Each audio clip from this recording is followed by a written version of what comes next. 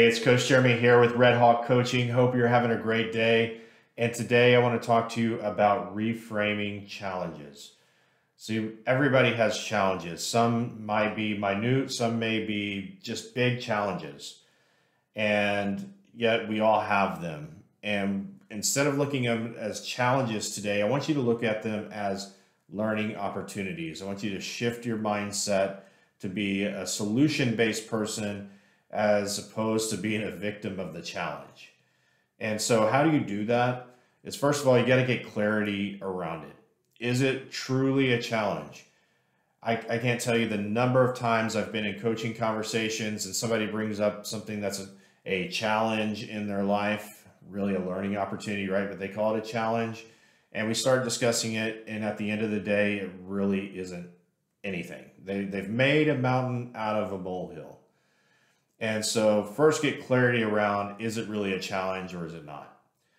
Second, you're going to start asking yourself questions. We're going to look inside because oftentimes we have the answer. As a coach, it's my job to help you unlock the answers that are already inside you. And a lot of times that's because you just need confirmation. All right. So ask yourself questions, seeking the solution, and then look at the resources around you. What resources do you have available to you that may be able to help you find a solution to that learning opportunity? Once you have that information, come up with a solution. It's a guess. We don't know if it's going to work or not until you try it.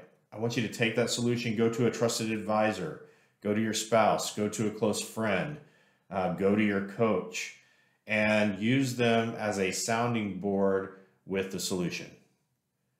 Now, with all that information that you have, you're gonna make another educated guess. You're gonna say, this is gonna be the solution. This is gonna help me learn from this opportunity. And then you're gonna go put it into action.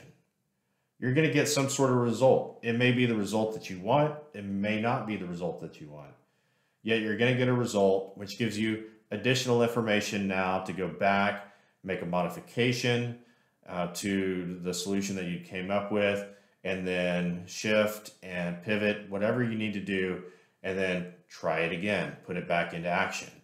And then you're going to get a result, and then you can go back and refine again. And you're going to do that until you've solved your problem. All right. Lastly is make sure you give yourself grace. You know, a lot of times I'll talk to somebody and they said, well, I kind of went through this process and I didn't get to the solution that I wanted, and I just felt like I failed and the challenge became worse. Or, you know, I'm not going to attempt it again because of the result that I received. Give yourself some grace. It's not going to work every single time. You know, the most important thing is if it doesn't work, try it again, right? That last part of the equation where you go and you refine and you refine and you refine and you refine. Give yourself some grace though. You're a human being. So I trust this helps you today. Stop looking at things as challenges. First of all, get clarity whether or not it's a challenge.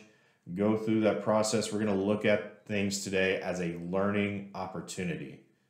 And when you start doing that, when you start being solution focused, man, things will change in your world. If you've got any questions on this, or if I can help you in any way, please reach out to me. I'd love to have a conversation with you. Obviously, I offer one-on-one coaching and work with some of the top real estate agents in the country. So if you're looking at taking your business to that next level and you see those challenges that might be in the way, let's talk about those and actually come up with some solutions to get you to where you want to be. So have a great day, and I look forward to connecting with you. Take care.